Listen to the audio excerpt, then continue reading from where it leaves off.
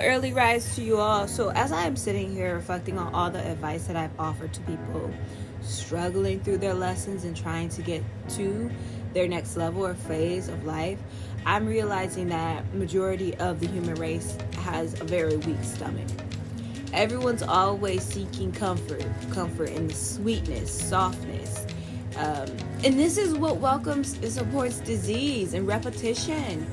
But we don't allow or accept ourselves to process what will purify and cleanse not only our bodies, but our minds and souls. And I'm not sure where we learn to gravitate and attach ourselves to what's disingenuous, but I'm here to tell you to let it go.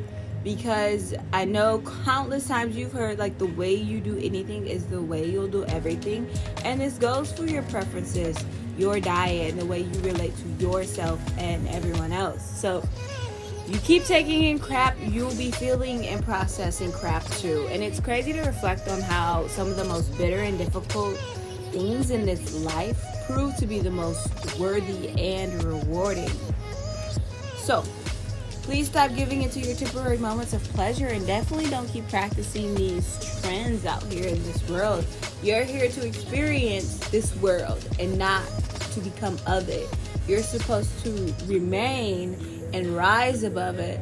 So take in what you must to cleanse and purify yourself, which is composed of your cells, and get on with the work before it's your time to rest beneath the dirt. Peace.